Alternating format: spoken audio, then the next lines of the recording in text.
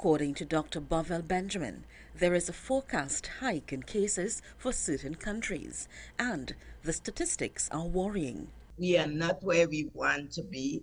Just as the rest of the world, our numbers are increasing. Of course, you know, the chronic diseases are increasing worldwide. We are no different. What we are seeing, or what we have just seen released, is that in the developing countries, we are the ones who are going to be hit very hard over the next 5, 10 years with diabetes and cancer. We are seeing our numbers are going up.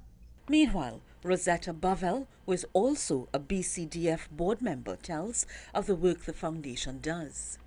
We have in-person small group workshops. We have online diabetes basics workshop. We have other cancer awareness, cancer workshop, and all those activities. We have school children, we have the poster competition, prize giving, lots of things where we have to find funds. And it is all fulfilling our mission, enriching the lives of people, one person at a time. The foundation will be hosting its 9th annual Breakfast and Diabetes Awareness Dialogue on April 27th.